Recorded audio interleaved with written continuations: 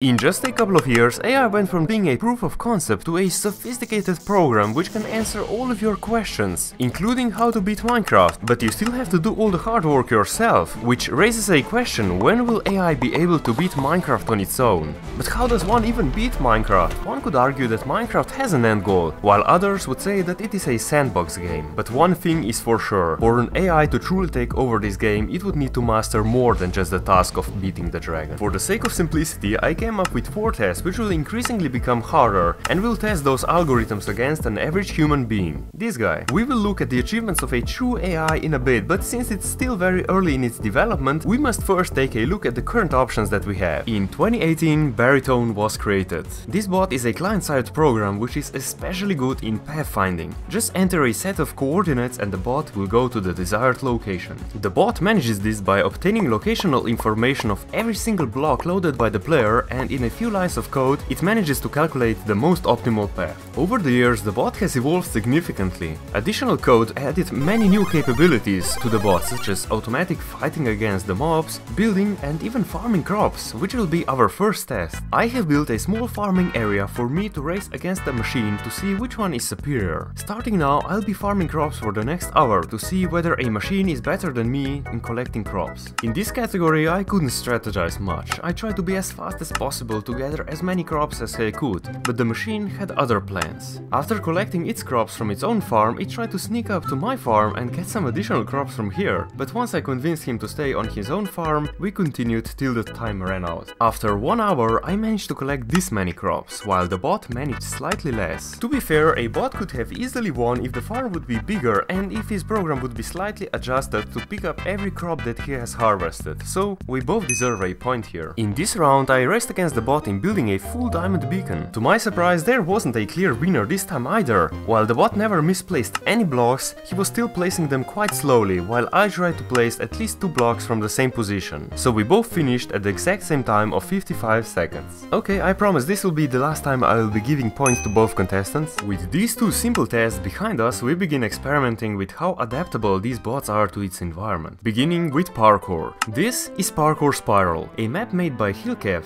Me and my friend Alesh will race against the bot to the top of this tower to see who will reach the top faster. At the start I took the lead, but soon Alesh overtook my lead and soon he was miles ahead of me. Alesh was faster since he was already familiar with parkour maps such as this one, but we were still nowhere near close the current world record on this map. But where is the bot? Giving Baritone a simple task of going to the top of this tower causes him to get stuck, so I simplified the task so that he just needs to get to the next stage. And when that didn't work, I tried to manually guide the bot through the first stage, which also didn't work. The reason being that the bot, while superior on the paper, simply doesn't know how to perform some of the jumps required for such parkour courses. Since there is virtually no limit to how many different parkour courses one can make, the bot will simply struggle to finish them all, so the winner of this round is a human player. In 2021, a user by the name Taco Technica managed to program an add-on called Autoclave, which in combination with Baritone managed to beat the game on its own. The rules are simple. We both start in a world with the same seed and the faster one wins. As soon as I spawned, I went straight to chopping down a tree and getting some food. The bot detected a village on the edge of his render distance. He got the basic tools and then extracted the resources from the village. Meanwhile, I went into a nearby cave from which I managed to obtain 37 iron, and once I was back on the surface, I saw the same village as the bot has already visited. While I made my way to the village, the bot was already deep underground collecting diamonds for his armor and tools. At the 17-minute mark, I started repairing the ruined portal located in the village. The bot, on the other hand, has just returned back to the surface and has already started crafting a full diamond armor. By 25 minutes we were both in the nether. The bot decided to go after blaze rods first, and after a few seconds he has already discovered a nether fortress several hundred blocks away and started digging towards it. Meanwhile, I was trading with piglins and also killing endermen from a nearby warped forest.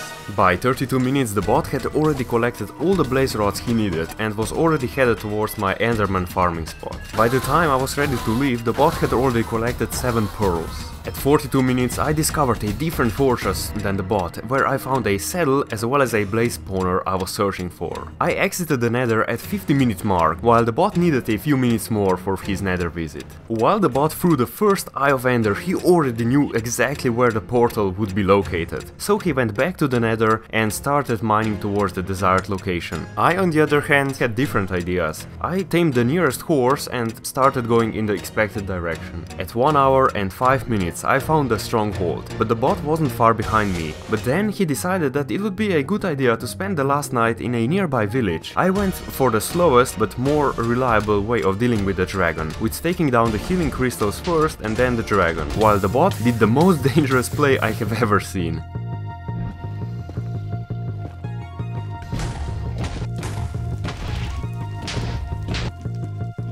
I finished the game in 1 hour and 13 minutes, while the bot needed a couple minutes more. Now, I would be lying if I said that this was the bot's first attempt. I have ran more than 74 attempts, and most of the times the bot either got stuck at some unexpected locations such as doors, or even when trying to place a bet. Then there were so many deaths which could be easily avoided if the bot didn't have such a great confidence in his PvP abilities. One time it decided to fast and simply didn't eat at all, while the other time it tried to build a bridge out of gravel. This is why I have decided to manually pick a seed, and after 7 attempts it still kept failing at the same task, and that is collecting ender pearls. The reason being that the bot was programmed to hit enderman with a sword, which in presence of other mobs can aggro them. This in combination with the bot's programming not to hit any pigmen or piglins caused a big problem. To combat this issue I have decided to make checkpoints at 3 important locations in the run. This way if the bot dies I can manually restart from a checkpoint with the same saved progress, and with this method I have reduced the amount of failed runs, and after 19 runs I have finally managed to convince the bot into beating the game. All of this is not meant to say that the bot is bad in any way. Not at all. I think that Taco Technica did a great job in creating this mod. It is just that Minecraft worlds are randomized with unpredicted structures and biome locations. And to be truly reliable, the algorithm would need to be extremely robust and highly adaptable, and it simply can't learn such skills from us, humans. Speedrun tests reveals that if you put a bot into the same world, it will eventually repeat its own mistakes. AI on the other hand would see the outcome of such actions and would try to avoid it next time. This is called reinforced machine learning. There are several projects that aim to incorporate true machine learning capabilities into Minecraft. One of them being VPT project by OpenAI, the same company that created the infamous ChatGPT. The project has already achieved AI that is capable of obtaining diamond tools. Another example is Project Mineral. This project is using a vast dataset of gameplay clips from us humans, where the program will learn to imitate what he has seen. This project is also working with Project Malmo, which is a project by Microsoft intended to speed up innovation in AI research.